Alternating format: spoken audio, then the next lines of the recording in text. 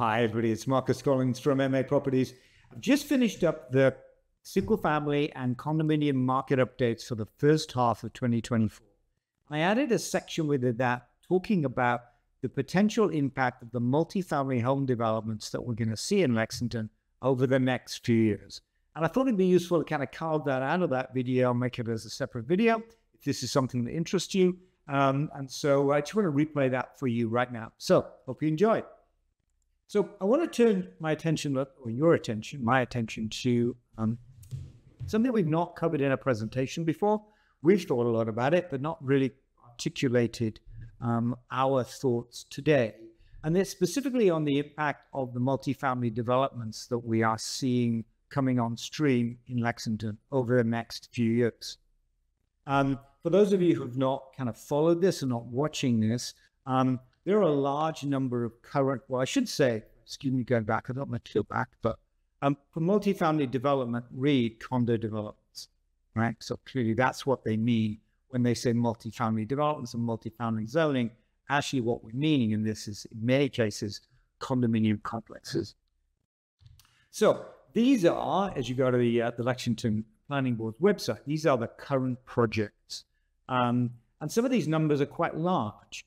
If you look at 329 Concord, 200 units. Piper Road, 59 units. Pleasant Street, 100. Merriam Edgewood, 11. And so it goes on.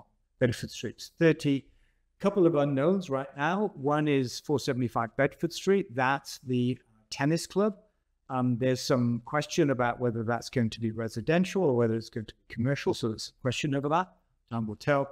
And also the recent announcement of a affordable unit development on the intersection of North Street and Lowell Street.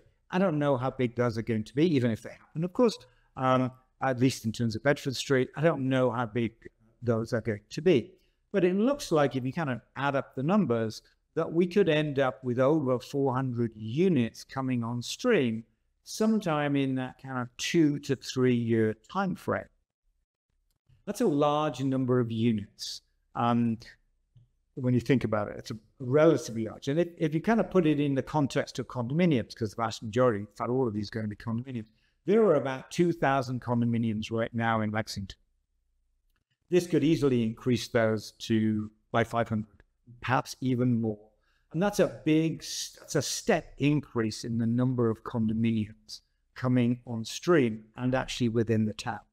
And it's worthwhile asking, what's the impact of that going to be? Right. So let's see. So the first impact, and I kind of put this slide in because many of you have received in the mail, the community report from the Lexington Public Schools. And I thought, well, so imagine these homes come on stream. What's the impact going to be on the school system? So the US Census data tells us that there's about 1.94 children per family on average in the United States today. That's 2023 data. Multiplying the 425 condominiums by 1.94, of course, you get 820 additional children. That's clearly a very large number of additional children coming into the school system. What I thought was interesting in the community report was kind of buried on almost the last page of the report. It said, working with the town of Lexington, LPS will continue to monitor local multifamily zoning changes. Good idea. All of which remain a consideration for longer-term planning. And I'm not sure that longer-term planning is the term I would have used. But I'm not an expert on the school system. I'm going to focus instead on real estate. But I think this is something that we need to keep an eye on, because I do think that units will be coming on stream faster than people anticipate. Now, there's a couple of mitigation factors, and I'll go into that in a moment, but I still think we do need to think seriously about what the impact of these additional homes is going to be on all facets of the town, actually, for that matter. But let me focus on real estate. That's my area of expertise, so let me focus on. So first thing I wanted to look at really is, okay, how many home sales do we anticipate in that 2025-2026 timeframe? Now, you saw this graph before, at least similar one. This is a combination of single-family and condominiums, essentially all home sales in Lexington, planned out since 2014, so over the last decade or just over the last decade. Blue is existing homes, green is new construction, and then this kind of orange color is the off-market teardowns. Those are homes which are torn down, brought off-market, torn down, and then converted into new construction. So that's the data. Looking at it as similar, single family was similar to condominium in that we anticipate fewer sales in 24 versus 23. And you can see that data there with my full year 2024 projection running at about 310, 20 home sets.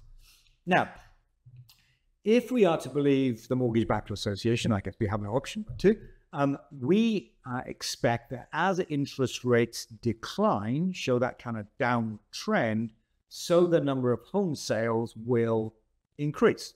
Sellers will think, okay, finally I can see a downward trend. I'm willing to move out of my existing 3.5% mortgage into a higher mortgage, maybe 6.5%, knowing I can over time refinance that, but get out of the home which doesn't fit your requirements. It's too big, it's too small, whatever it may be today.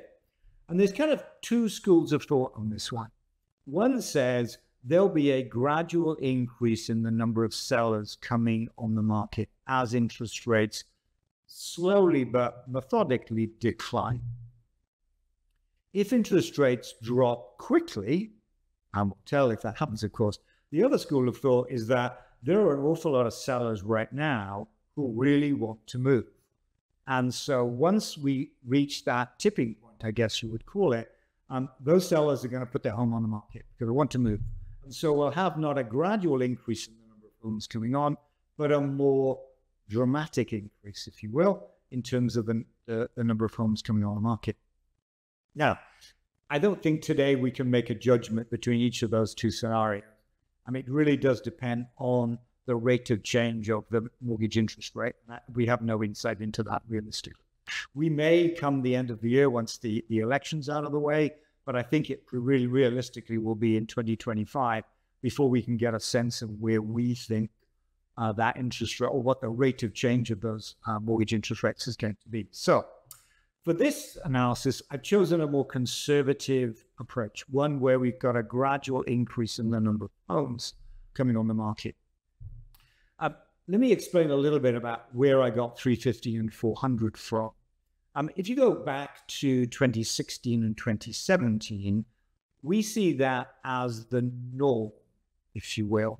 Pre-COVID, after the recession, it was the time at which the market was kind of in equilibrium, a balanced market, if you will. Still, Lexington is a popular town, still somewhat of a seller's market, but not swayed, not influenced, disrupted by, be it the downturn, the economic downturn, the economic crash, COVID, and so on.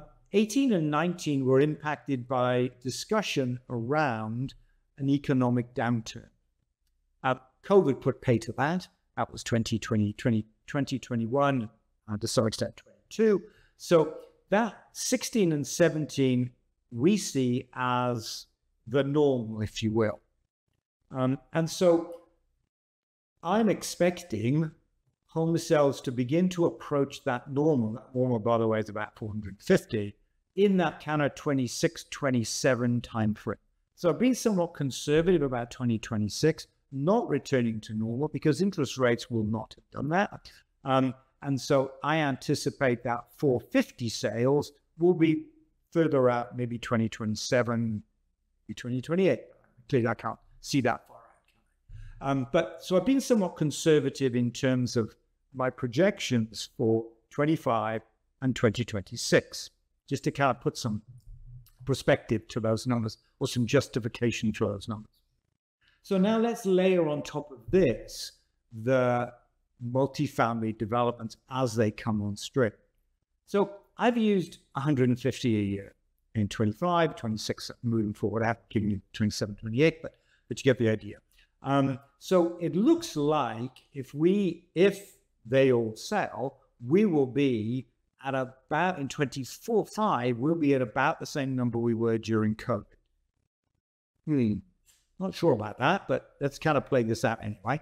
And then as we get to 2026, that's more home sales than we've frankly ever seen. We've been tracking this data for a long time, and that 550 home sales is higher than we'd seen. So the question really becomes twofold. First of all, can Lexington accommodate this number of new homes? This question. Second question is, what will the impact of that be?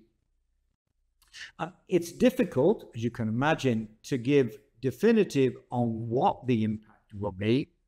It's much simpler to give you a sense of where that impact will be. What will it impact? Quite how it will impact depends clearly on how many homes are sold, where interest rates go, how quickly these developments come on street, and so on. So let's focus a little bit more here on where we think the impact of these larger number of homes. This is not 4 or 5 homes coming on a year. This is not even 20 homes coming on a year. We're talking of the order of 150 homes a year coming on street. So what will be the impact on the existing housing market? So first area that I feel will be impacted is the residential rental market. What you see here is the rental market in Lexington, the number of homes that are rented. 2024 is a year to date, so ignoring that, looks like we're just shy of 200 rentals per year. I should add that this does not include the 2 Avalon developments. And we know that there are a large number of people in those developments that would like to buy in the town, but can't because the homes don't exist. The homes at the right price point don't exist.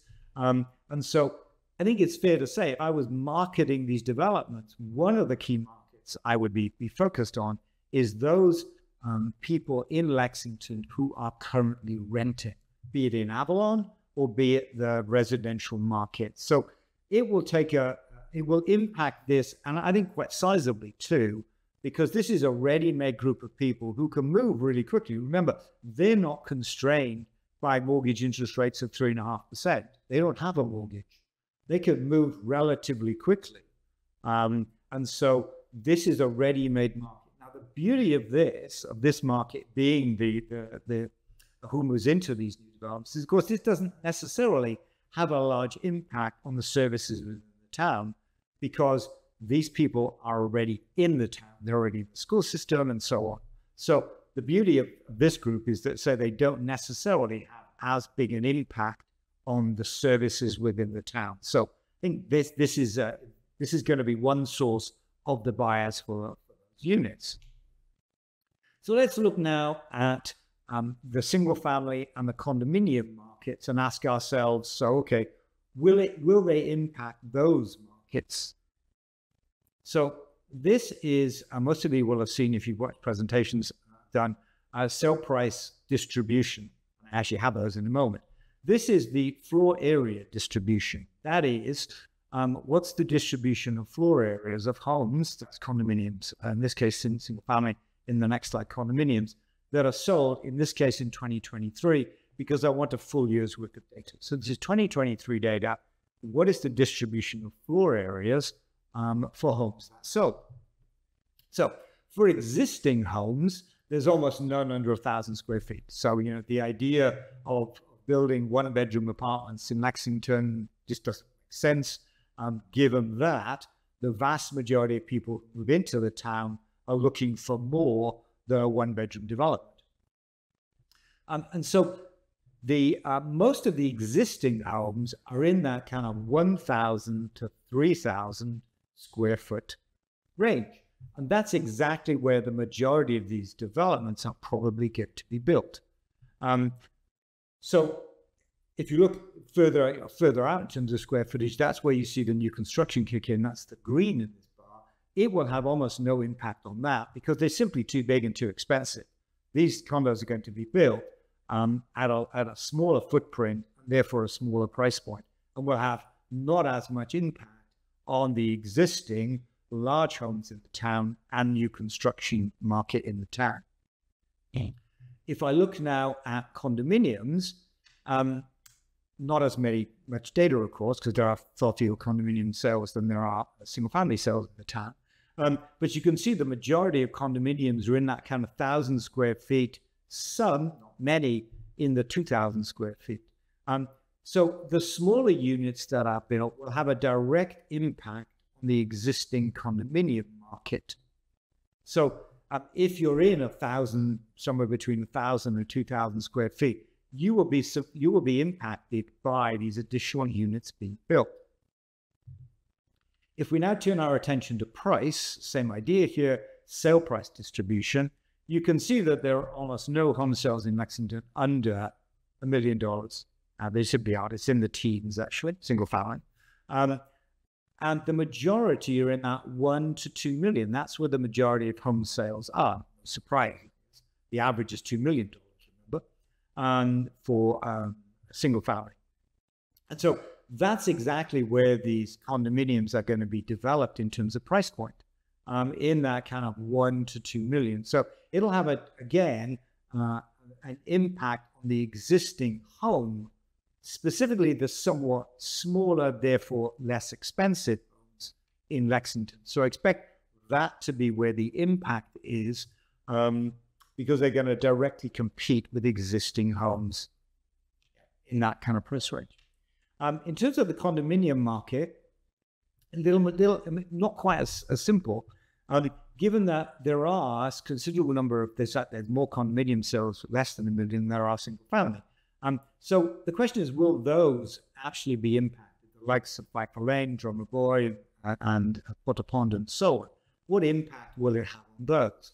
On the face of it, probably not as much, because building 700,000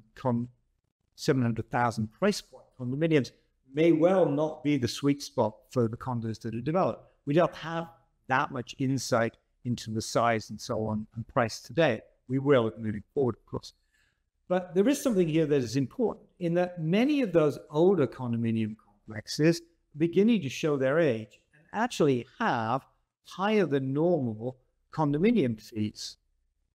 The new condominiums that are being built, perhaps they're a little more expensive, but their condominium fees may well be cheaper. So, do you buy a unit that's a little more expensive, but save $200-300 a month on your condominium fee and put that to the mortgage? And so it may well be, depending on how these play out and the kind of facilities and therefore the condo fees that they offer, whether we will see buyers choosing to prefer slightly more expensive but with a slightly lower condo fee unit versus the existing condos that are out today. So it's likely that there will still be impact on those on the existing condominiums in Lexington. So that's kind of where we are right now with the impact of this multifamily development. There's lots to unpick here, clearly, lots to unpack, lots more analysis to be done. But I did want to kind of bring to your attention where we're thinking is today. It'll solidify as we move forward through the rest of 24 and into 25. But I want to kind of show you where our thinking is today so that you'll understand when we kind of add more detail to this moving forward, where we are. So hopefully you enjoyed that. A lot of information there, something to think about, I think. I think it's fair to say that this is something, as I said in the video, we're going to be looking at moving forward. If you have any questions on this, the information I have, more than willing to share, more than willing to answer any questions that you may have on it. So hopefully you enjoyed that. If you enjoyed this one, then go take a look at the Lexington single family and condominium, whichever is appropriate to you, market update as well. There's lots of information about what's happening in the market. So with that, I'll say thanks for watching and bye.